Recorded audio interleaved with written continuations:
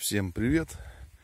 Сегодня 8 января 2022 год. Приехал на участок посмотреть, что здесь делается. Пока немножко примерзло было ночью. Всех, кстати, с наступившим Новым годом. Желаю всем хороших урожаев, хороших цен на чеснок. Ну и вообще всего самого наилучшего. Ну и так, приехал на участок посмотреть. Сейчас сюда сильно высовываться не буду, потому что ветер фонить будет. Вот, ну как видите, участок чистый, всходов нет. Смотрю, вот прям проявляются немножко редки. То всходов абсолютно нет, даже единичных. Так что все нормально, несмотря на то, что зима у нас пока практически бесснежная. Выпадала там до 10 сантиметров, но практически сразу все растало. Как видите, вот растает, блестит немножко. Вода сверху стоит, днем пригревает, ночью примерзает. Ну, в общем, вот такие карусели по погоде пока.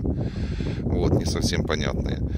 Конечно, хотелось бы, чтобы была снежная зима, чтобы была влага в земле осталась. Сейчас немножко отвернусь, потому что, думаю, будет фонить.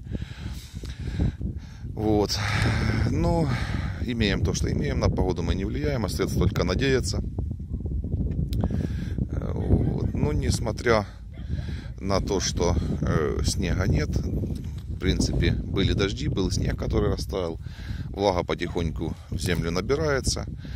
Земля ее аккумулирует. Будем надеяться, что туда ближе к февралю снега насыпет таки. У нас обычно так и бывает, что под конец зимы начинает сыпать снег. Главное, чтобы не было больших морозов на голую землю. Вот. Ну и чтобы не было больших всходов. Я думаю, больших всходов у меня уже не будет. Поэтому вроде бы пока все нормально, скажем так, идет. Вот.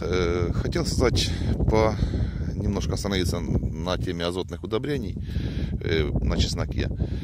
Вот, потому что в связи с очень сильным подорожанием этих удобрений, в частности, нас интересует селитра и карбамид.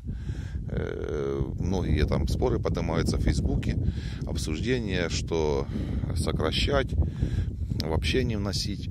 Ну, я вам скажу так, по моему мнению, вот, цена на эти удобрения будет в любом случае заложена уже в конечную стоимость чеснока, поэтому смысл вносить однозначно есть, вносить нужно.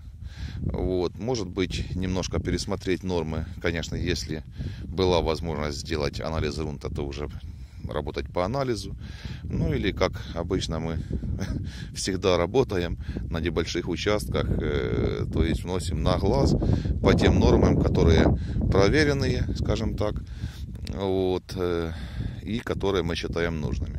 Ну, то есть в нашем случае это где-то 100-120 килограмм действующего вещества азота на гектар нужно вносить. Это в селитре, скажем так, это в районе 300 килограмм. Вот, в карбамиде в районе 250 килограмм, 200-250. Вот. Ну, по весне желательно носить селитру, она быстро доступная. Вот. Можете посмотреть по прошлым видео за прошлые годы. Обычно это все дело миксую с упором на селитру. То есть в последнее внесение перед барановкой я вношу карбамид, буквально там 70 килограмм карбамида на гектар. Это у нас в действующем веществе получается в районе 30-35 килограмм азота. Вот, вносить нужно, я думаю, по чесноку. Это у нас неозимые. На чесноке, скажем так, затратная часть больше, конечно, но и выход больше, чем на озимых культурах. Поэтому нужно, на этом я считаю, что не нужно экономить. Вот. Единственное, может быть, немножко уменьшить дозу. Ну и еще, я так смотрю, посматриваю, скажем так, за рынком азотных удобрений. Сам уже купил, дорого, конечно.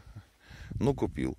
Вот. Ну и всем советую покупать уже сейчас, не ждать, не тянуть, потому что тенденция такая, что на них будет дефицит. Вот буквально пройдут праздники и выгребут все, что осталось на складах. Селитру практически у нас не производят из-за ее рентабельности, скажем так, потому что цена газа сильно высокая.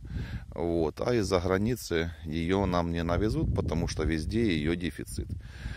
Так что покупайте уже сейчас и сразу, не тяните. Дешевле она, я думаю, не будет, а будет она вообще по цене, грубо говоря, золота. И я думаю, самая большая проблема будет даже не в том, что дорого, а в том, что ее нет.